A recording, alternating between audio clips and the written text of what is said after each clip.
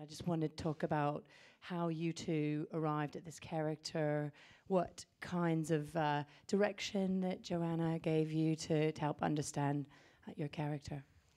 Well, first of all, I think the fact that we were friends was nothing to do with the choice Joanna made of having me as the lead. It was completely, she thought I was right for the role, and so there were no favours there. Or No. You know, she's very strict about her work. Absolutely.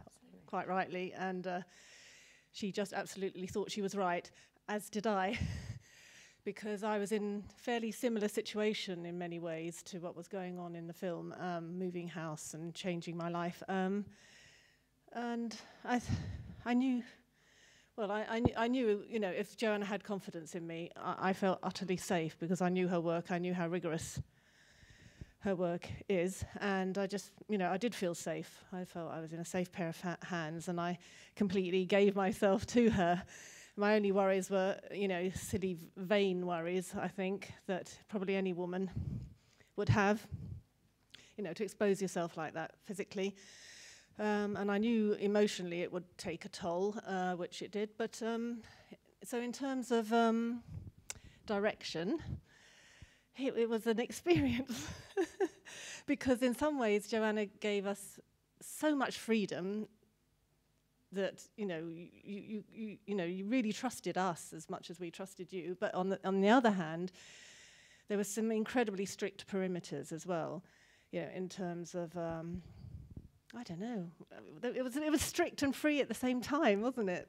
You explain how you did it. Well, I don't know if I can explain, but I mean, this is the first time Viv has seen the film, so you've done very well to say all those things. I really want to know what you think. Yes, I suppose it is a sort of combination of those things. I mean, I sort of I kind of think as I go along. So I came up with new ideas as I was making the film, and we're shooting in chronological order, which I think was helpful for you and Liam. And actually, Liam says very similar things about the sort of balance of kind of freedom and kind of boundaries. And I mean, I would sometimes do, for example, the night before shooting a scene, I would, because they didn't see anything. I mean, just to say, actually, Viv and Liam, neither of them had been in a film before, so this is their first time on screen in this way, which I think is incredible. And I see them as actors. I don't see them as non-actors. Actually, I've kind of stopped describing you as a non-actor because I think you're an actor, both of you. But they didn't see anything on paper, so they completely trusted my description of what I wanted to do. But then what I developed as we went along is sometimes on the day that we were shooting, I'd show you something, but a scene that I'd written, and I'd written all the dialogue, but I didn't give you long enough to worry or really enough time to sort of digest the lines, but just to give a sense of what I wanted. Because at a certain point, as we were shooting, I thought it was important to give you a kind of clearer idea of where I was going. So it was kind of for me as well as for you and Liam. And it was, yeah, it's very hard to talk after the event because it's, as Viv says, it's a very intense process, and you're in this strange bubble, as anyone who makes films knows. So. But they were, I mean, it was very exciting for me to cast in this way because I didn't know exactly how it would work out, but I had a strong instinct with both of them rather late in the day because the casting process took a long time, and Olivia, who's here, knows the kind of, you know, the whole journey of that. So it was a lot of trust and just kind of all plunging into this new experience for all of us. Great, and this is a question for both of you. While you guys get your questions ready, that the film is dedicated to James Melvin. Can you talk about a little bit about, for both of you, how your character so physically attached to the house and emotionally and spiritually and intellectually, but also for you as a writer-director, how the house was a sort of starting point creatively? Yeah, well, I mean, just to sort of bring us both into that, Viv and I both, Viv used to live in a modern house, a different era, built in the 80s, but kind of understood the sort of connection of, you'd lived in that house for a long time, understood that connection of how you become, you know, part of the walls, as your character says in the film. But James Melvin was an architect I knew, and that's how I knew the house, because I met him and his Norwegian wife Elsa in the sort of early 90s, and I kind of fell in love with the house as I sort of fell in love with them in a way, and they were a very happy couple who lived in that house for many years. So that's how I knew the place, and that place was you know, I cast the house as well as the characters, and that, you know, it is a third character in a way. So I had to shoot in that place, And we started to think, if it didn't work out negotiating with the current owners to shoot there, what would we do shooting somewhere else? And I just think I couldn't have made the film, really, if it hadn't been there. So, you know, that was important. And James Melvin sadly died a couple of years ago, but he was 99. And I feel he's quite underrated as an architecture, actually. He was quite well known for doing, for example, the British Airways terminal of JFK, a lot of modernist architecture during the 60s and into the 70s. And he, yes, he does did mostly commercial work, but he built this house for himself and his wife, so it was a real project of love. Yeah, and also, I mean, in terms of the process, Liam and I lived in the house for the 6 weeks of shooting, just us two. So we would wake up in the morning, have breakfast, then the film crew would arrive, and, you know, I might do a sex scene on that bed and go to bed, sleep in it that night. So I really knew that house. I mean, you know, I got quite possessive of it, actually. And, you know, I knew how everything worked, you know, which, of course, Joanna wanted me to be completely comfortable with the house. And I was, you know, I knew how everything moved, everything slid. You know, I did fall in love with it. You know, and I did feel very possessive of it, actually, probably more than I did about my on-screen husband. So that really worked. But, you know, it was a bit Big Brother-esque, you know, in a way, living in that house for 6 weeks with someone you don't know. But it was surprisingly easy in some ways as well, actually. And remarkable, because you didn't have any time in the house really before we started shooting. So that was kind of the rehearsal process as we were shooting. So, you know, you were thrown into that house because I cast you literally 10 days before the shoot, and Liam even less than that. So they were amazing. I mean, I think they're, you know, fantastic performers. I want to ask you about the sound design, because I've just seen the film for the second time, and I was really listening, and it's so beautiful. It feels like there's a lot going on in terms of the narrative and the story and emotional connection with Viv's character. And can you talk a little bit about that, how you designed it, whether that was there originally, or is that part of your editing process? Sort of all of those things. I've become more and more interested in sound, and I knew that I didn't want to have incidental music, that I wanted to have a very elaborate sound design, but I wanted the sound design to become musical. So I hope that at certain points it is like music. I find everyday life, I'm in a way listening more than I'm looking, and I hear a lot of music in sounds, well, like the scaffolding, the certain sounds in there which are like a score in a way. And then I was really interested in this idea of stories, but that are sort of told through sound, because I find myself a lot, particularly in sort of moments when I feel a bit anxious, I will invent stories out of things that I hear.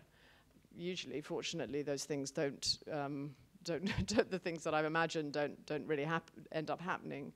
But I wanted to sort of in a way this idea of what could happen, and I wanted that to be told in the sound design. And I work very closely with a wonderful sound design called Joanna Hogg, and we've collaborated now 3 times. So he did the sound design on the other 2 films as well. But I think we took this a lot further than the other 2 films and made something more complex. And we spent a long time, and I enjoy recording sounds myself, and it's a passion, definitely. Yeah.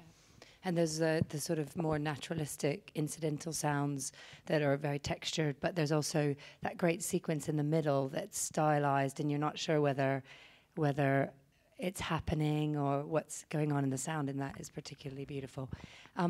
Viv, for you, when you came to this film, does Joanna give you a script that looks like a conventional script? I know you started to talk about this a little bit, but what does a Joanna Hogg script look like when you get it? It's so what Joanna really does is you kind of don't know from one day to the next what's happening, and I trusted that process because Joanna knows what she's doing, so I wasn't sort of bullshit about that or anything. So that in the morning she would say, "This is the feeling of the scene. It sort of begins here with this feeling, and it ends there with that. Maybe weave in these 3 points. Off you go." And some people would find that terrifying, but I would find it much more terrifying to learn a load of lines and make them believable than improvise and draw on my own life to create what Joanna wanted. that was an interesting challenge to me, whereas learning a load of lines and being some person wouldn't be. But this was so collaborative in a way that she pushed us, you know, so far in a way that we had to really draw on our whole life experiences to just bring small moments to the screen. You know, Joanna didn't want big moments or overblown moments, but those tiny private moments to be believable. And you know, she chose us because she knew we had the depth to do that because of what we'd experienced, kind of thing. So no, so they were very loose, the scene, the sort of pieces of paper, weren't they? Maybe a couple of lines of dialogue or a shape to a scene more than anything. And it was challenging, but so it stretched us so much, or it stretched me so much, but in such a fantastically pleasurable way, in a way. You know, really to be given such an exciting thing to do stretched me mentally, physically, and emotionally, all three ways for those 6 weeks. Yeah. And it's your first London set film, and I remember talking to you when you were just thinking about doing it, and that was really important to you that you make a film in London next. What was that experience like, and did it affect the way you created? I thought it would, actually, but I mean, as you can see, I'm sure some people are thinking, well, it's sort of London, but a lot of it's inside a house, so you hear London more than you see London. But yes, I thought there would be more problems shooting sort of outside in the street, but it was okay, but we were very controlled about it. So yes, I found it much easier than I expected, but then a lot of it is internal. And actually I experienced at the beginning of the shoot, my crew, I have to thank Ed, who's here, and Stefan, the production designer, for kind of pushing me. I'd sort of written the script in a certain way, and I'd included these dreamlike passages, like in the ICA, for example. And I had a loss of confidence near the beginning of the shoot, where I suddenly thought, I just want everything to be inside the house. I felt a bit like Dee, actually. I didn't want to leave the house. It was much safer in the house. Why do we have to go and shoot all these other scenes? And I really have to thank Ed and Stefan for saying, no, they're really good ideas. You know, you must go for that, and to kind of stick with kind of what I'd planned. Yeah. None of us wanted to leave the house, did we?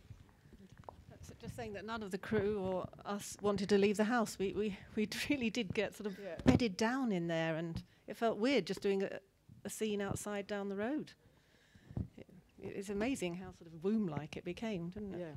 Yeah. I think possibly as a compliment to you, critics find it tricky to categorize your work. I mean, some people see you as existing more in a tradition of European cinema. Some people see you as a sort of new interpretation of social realism, focusing on it maybe a different social class. Do you feel like a British filmmaker? Is it important to you that you're telling British stories to the rest of the world? Or is this, would you agree with Dee that it's very reductive to have to classify yourself? Well, I'm not. It's going to sound very unpatriotic, but I don't. I mean, it's very hard to. I've always seen from being a young child myself as an outsider.